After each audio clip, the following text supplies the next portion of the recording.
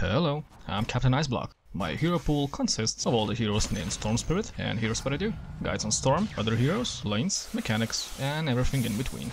I also stream, coach, and analyze your replays. To support the content, you can get one of those services, or just buy me a cup of coffee on Patreon. And with all that said, let's go.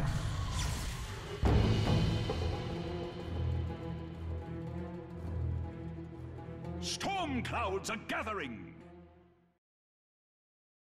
Viper has become my solid second option when Storm Spirit would have a questionable match. And while I'm by no means a Viper expert, I have been maintaining and improving my own farming style, and if I, someone who isn't always the most efficient farmer, can be successful with it, so can you. Let's talk how. First, let's talk about the nether toxin placement. At the first levels, even if you push out the lane towards the enemy tower, it is too early to stack or clear jungle, and there's not much else you can do besides throwing weak right clicks. So opening your lane with nether toxin right away is not always an ideal choice.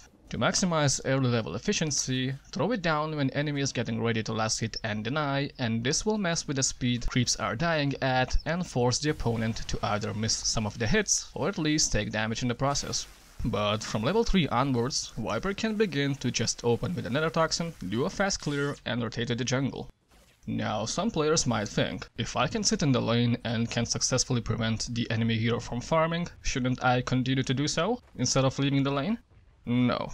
If your plan is to shut down the enemy mid laner, you chose the wrong hero. Huskar shuts down the enemy mid, Sky Mage shuts down the enemy mid, Viper can shut down the enemy mid, but what he does best is just waltz through the creeps, dancing all the way, and by 15 minutes being ahead of the enemy mid in levels and items. So it doesn't matter what the enemy picks, because you only plan to show up in the lane for a second, shove it out, and continue the jungle rotation to maximize your farm. Enemy picks Lina and just throws spells at you, salve up before returning to the lane, and she has no kill potential. Enemy picks Morphling and denies every single range creep. He is now trapped under his own tower while you take 3 to 6 jungle camps for every range creep he denied. The only way enemy hero is dictating your gameplay is how fast you need to return to your tower to greet the incoming creeps. Now let's talk efficiency. First thing you'll want to do is spend your second lane tango to cut a tree into the medium camp closest to the tower. This is for Radiant only, Dire's camp is always open. This makes accessing it on earlier levels easier.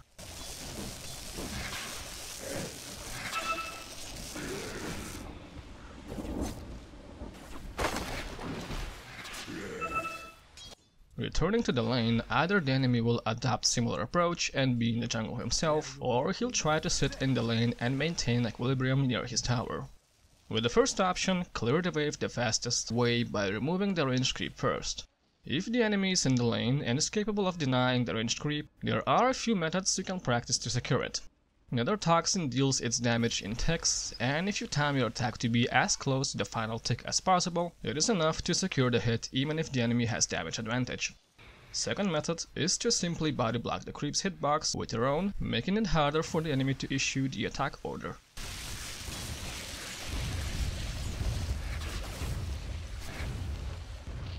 In the jungle, the farming pattern goes as follows. Clear either the small camp closest to the tower or the big camp next to mid tier 2. The reason for this is that if you're ready and in the correct spot at the 54 seconds mark, you can stack the other big and small camp together. To do so, place nether toxin at second 54 in one camp and hit the other at second 55.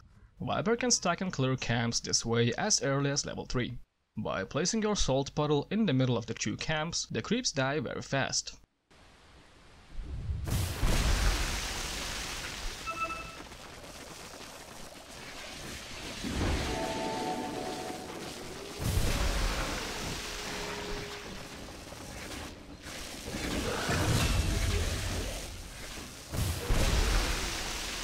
Radiant's middle tower is under attack. It's mine.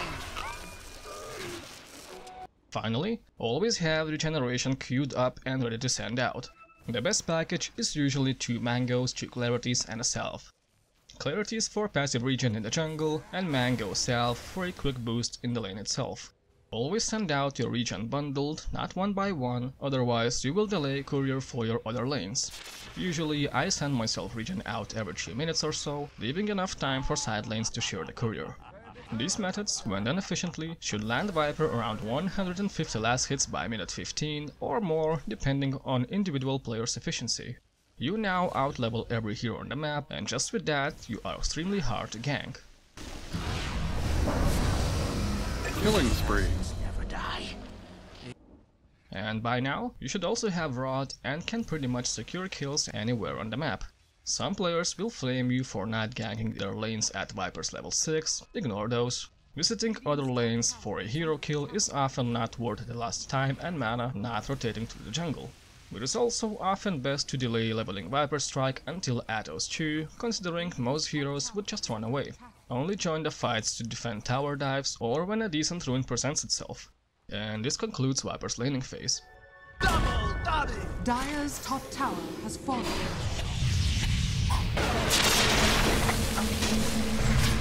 Mega kill. Ownage.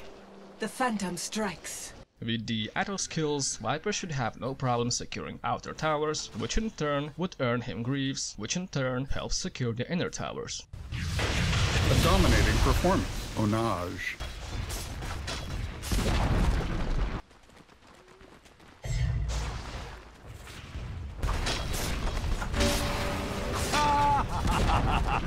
Dire's middle tower has fallen. Feel free to farm the enemy jungle in between objectives, as you should have created enough space by now for the enemy team to be afraid to enter any dark areas. Now, after laning phase, Viper does slow down his farming speed as he focuses more on towers and hero hunts. As long as it translates into gained space for the team, it is all okay. The item advantage Viper earned during his early game will continue to make him relevant throughout the mid game. Blackened bone. Dominating, I guess. Dire's bottom tower is under attack. Return to me. I will your death. Radiant's top tower is under attack. And as for optimization for the late game, I will discuss the options in another video. For now, I'll leave you with the rest of the match. Thank you for watching, good luck.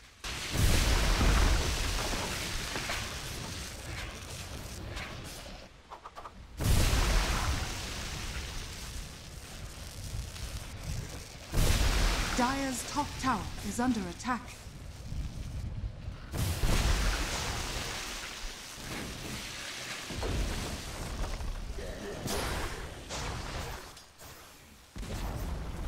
Dire's top tower has fallen.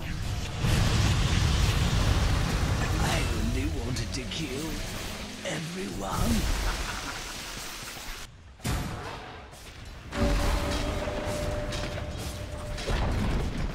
Dire's middle tower has fallen.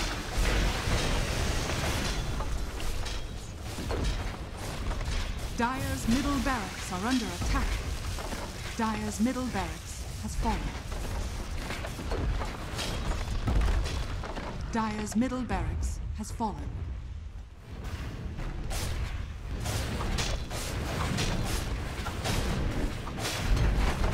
Dire's bottom tower is under attack. Dire's bottom tower has fallen. The Radiant are scanning. Dire's bottom barracks has fallen. Dire's bottom barracks are under attack. Dire's bottom barracks has fallen. Dire's middle tower is under attack. Radiant's top tower is under attack.